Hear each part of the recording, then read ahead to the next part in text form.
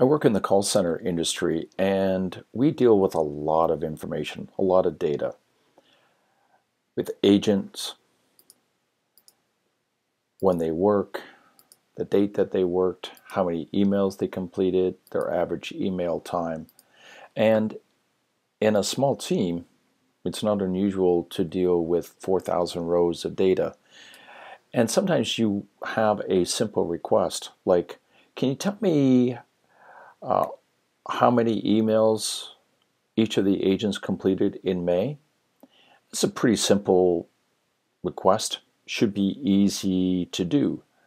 And it is easy to do, it just takes a long time. One way to do that is we've got all of our agents scattered here because they work different times and different days. So you might want to sort this data first. I've got a column heading. I'll sort it by agent name, and then I'll pick another column and I will say emails completed.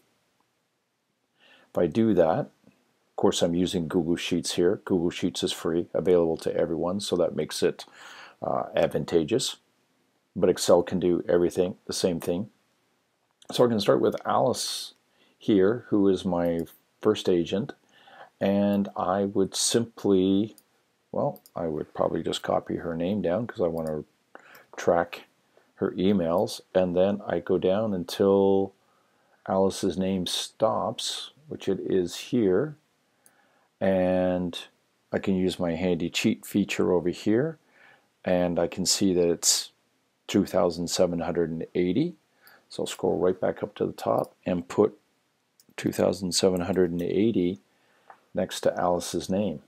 And okay, after Alice, I go on to my next agent, and I see that's Allison Wells, and I do the same thing, collect all of the emails she completed, and here, this is an example, right? It scrolled up to the top, so I got to spend time finding, the start of Allison's name. So anyways, time consuming and can be frustrating.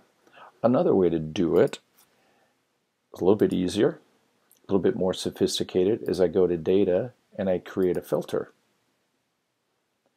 And with this filter, I can select just one agent at a time, and I can see all of their data quite easily. Obviously, I'll go to Allison here, and here's Allison's data. It almost shows up on one sheet, and she's got 370.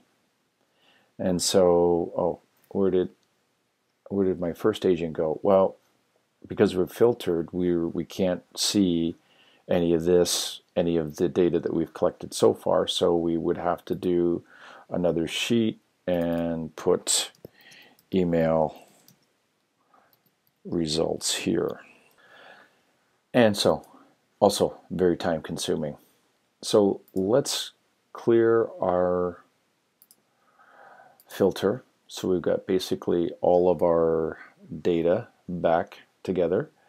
And I'll show you this pivot table functionality. So I've got to select all of my data again. Go to data, pivot table. I create a pivot table. I'm going to put it in a new sheet. It puts it in a new sheet automatically for you. And basically what you do is you fill it out by selecting data for rows, or you want data in the columns.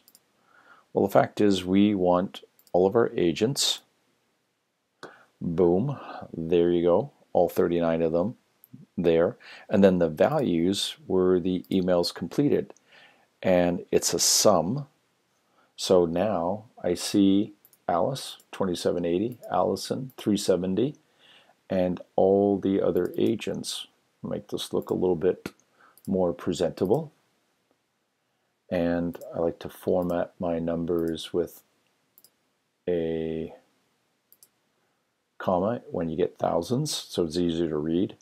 But there you go. Very quickly and very easily, you've got a relatively simple request that can take a long time unless you use pivot tables.